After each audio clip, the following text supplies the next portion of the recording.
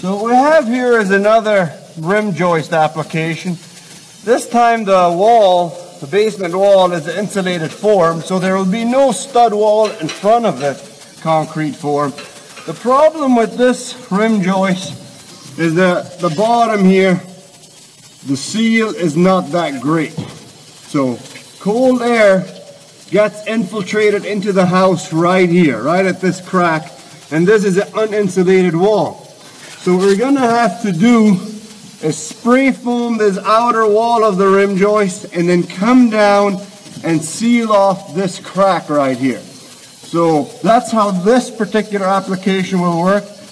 We'll put the video in the mask again and show you the process in real time.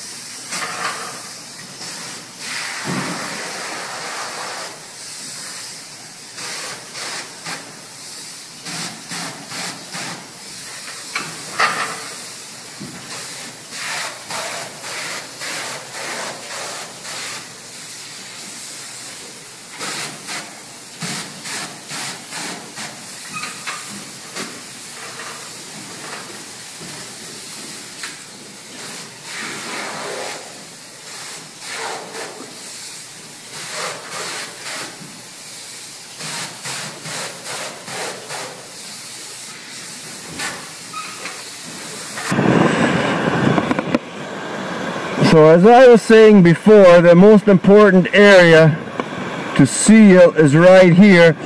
This wall also is uninsulated, so it's important. So go ahead and spray foam this.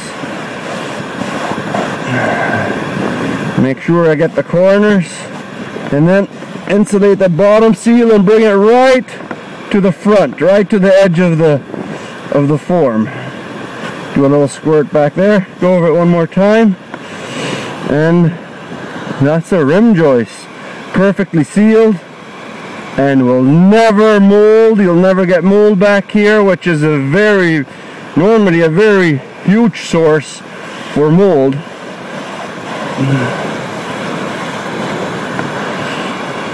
As you can see, perfectly sealed.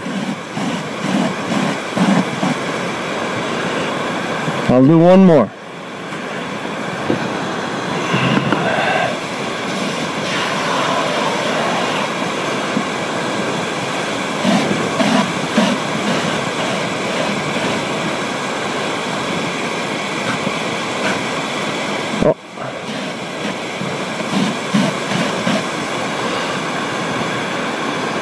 Oh, well, I'm gonna roll. I'll do one more.